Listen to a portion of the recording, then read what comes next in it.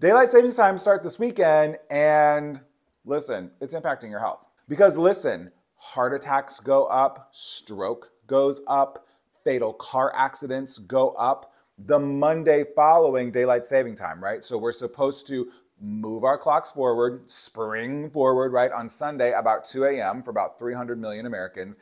And it's kind of a big deal. I don't think a lot of people realize how much this is impacting your health. Because listen, most of us, our sleep is trash anyway, right? Like we just are not doing the sleep hygiene things that we need to do. We're either not getting enough sleep, we're not getting quality sleep, like we're not protecting our sleep. So let me tell you a few tips and tricks on how you can actually prevent some of these health consequences. So one of the things you can do is actually start gradually changing your sleep time.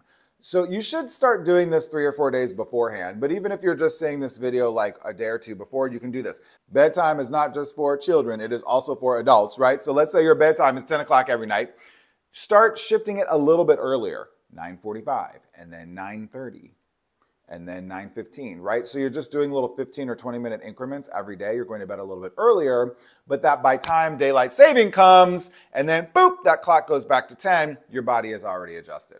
On Sunday morning, get up, go outside. If you are in a place where it is sunny and you can go outside, like go outside and get some sun as early as you can, like right away. Like don't sleep in bed. It's gonna feel good. You're gonna wanna stay in bed. You're gonna be like under the covers and you don't wanna get up and you know your circadian rhythm and your sleep's gonna be all like screwed up. But just go outside and get some sun.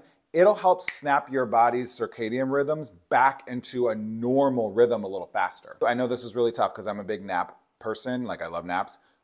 Try to limit your naps. You're going to be tired for a few days. Try to limit those naps to like 20 minutes. Don't over nap so that you aren't tired at night and can't fall asleep. Listen, baby, especially as nurses, like a lot of us love that little half a glass of wine before bed.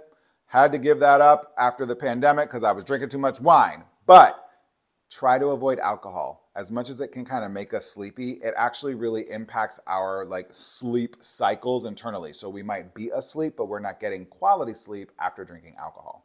And then my final point about all of this is a really good time to bring up like sleep hygiene. And I'm such a big fan of sleep hygiene. So sleep hygiene is really just like protecting your sleep. Like you should protect your sleep as ardently as you would protect like not smoking, right? Not drinking alcohol in excess, not doing drugs, taking your blood pressure medications, getting exercise, right? Like all of the things that we need to know, that we know we need to do for our health, you should be as ardent about that with your sleep as you are about those other things, right? So if you're like, I don't smoke, I don't drink in excess, I exercise, I try to eat well, right? Like I don't do drugs, I take my blood pressure medications, like all those things, you should, adding to that list should also be like, I have a bomb, yes, I use bomb. I have a bomb sleep routine. Bedtime is not just for kids, it's also for adults. So you go to bed at the same time every night. I know that's like a wild thing. You should also sleep in a cool, dark place that is quiet.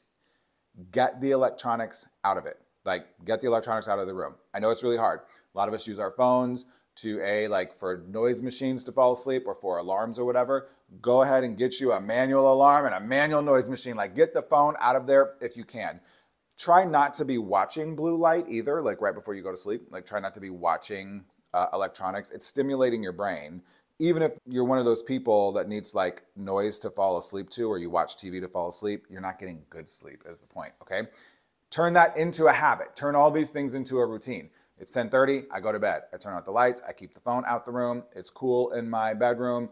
I, sleep naked, whatever you need to do to like, that's your comfortable sleeping situation, and do that every single night so that it turns into a habit. All right, be careful y'all, because listen, daylight saving time, bringing those clocks forward is kind of a thing. So protect your sleep this weekend and still have some fun.